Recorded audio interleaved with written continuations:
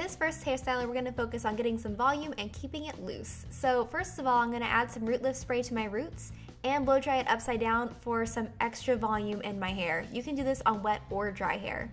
Then put your hair into the pigtails, and I kind of put mine a little lower down and then pulled my hair so that it went a little higher and loosened the hair at my roots. You can see that gives me a lot of volume up top.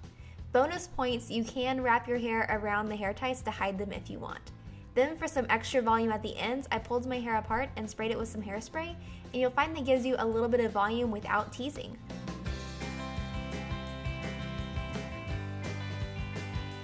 For this hairstyle, we're going to focus on just curling the ends. So get your hair into those pigtails and then wrap your hair around your favorite curling iron to get some curl. That's a lot faster because all you have to do is curl the ends instead of all of your hair. Then to get some more extra volume, you can pull your hair apart and spray it with some hairspray just like we did in the last hairstyle, and you can have a little bit of extra volume. Okay, so this time we're going with curls from all over your head. So you can go ahead and curl your hair for this hairstyle, or do this on second day curls or on your natural curl or wave. Then go ahead and add your scrunchies in at whatever height you want for your pigtails. And I added a scarf to this for a little bit of a retro look. So I put the middle of it on my forehead, wrapped it around the back, and then tied the knot on top of my forehead. And it just gave it a little bit more pizzazz, I think, to a typical kind of pigtail hairstyle.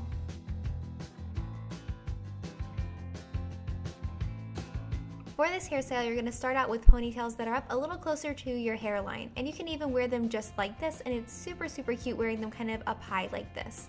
But if you want to, you can throw one of your pigtails behind your shoulder and give kind of this pigtail slash side ponytail look. I think it's really cool and a fun way to wear them. For this hairstyle, you're going to start out with a little lower of pigtails, and you're going to break the hair right over one pigtail in half, so you create this little loop. Then you're going to feed your hair through that loop a couple of times, as many times as your hair will let you. For me, that was twice. Then you're going to go ahead and tighten it back up, and then loosen up the twist as much as you need to. This creates a really cool twist right over your ponytail without a whole lot of extra work. So you get some great little pigtails out of it, and it's really cute.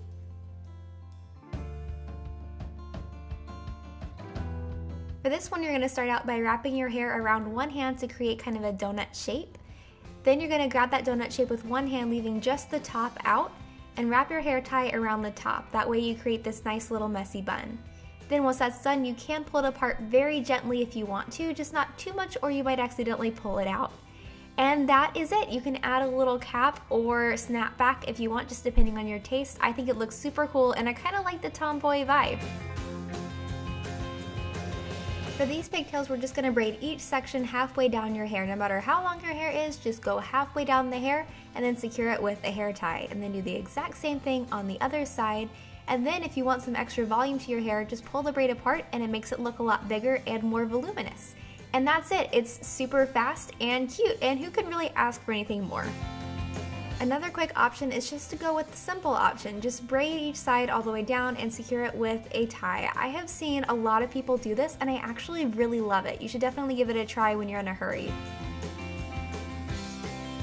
For this hairstyle, all you need is to separate the hair that you want to have in your braid, then split it into 3 and braid all the way down your hair. Then at the end, you want to secure it with a clear elastic so that you can't see the hair tie. Then you're going to do the exact same thing on the other side. Once that's done, if you want to, you can pull this apart to get some extra volume. I like it with the curls having a little extra volume because I think it kind of matches the shape of the curls really nicely. And finally, for all you braidaholics, try a unique braid. This one is actually really easy. You just pick a strand of your hair and braid it all the way down, finishing off with the clear elastic. Then split the rest of your hair into 2 and use that braid plus the 2 sections of hair that you have as the 3 sections of a new braid. That way you have a braid within a braid, which looks really cool, and it doesn't take a whole lot of extra time. But for those of you guys who like to get fancy, you can always do fishtail braids, 4-strand braids, 5-strand braids, carousel braids, whatever you want to do here, and it will look really great as well.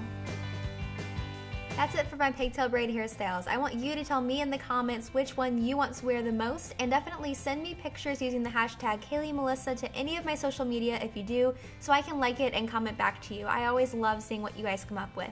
I hope you guys love this, and I hope you try it out. See you in my next video. Mwah! Bye!